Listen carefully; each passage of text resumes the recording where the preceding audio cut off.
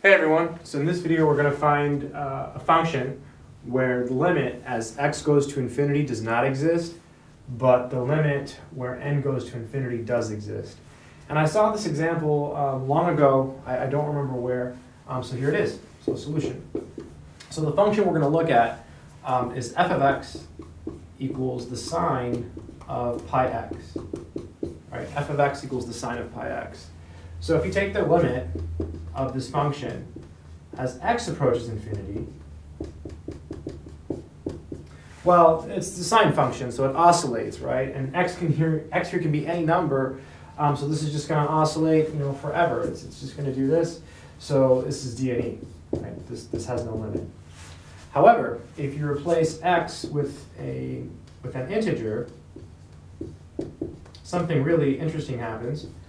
Sine of n pi. Well, sine of n pi is 0, right? If you think about the graph of sine, or if you think about the unit circle, this is always 0. So this is the limit as n approaches infinity of 0. And then that limit is just 0.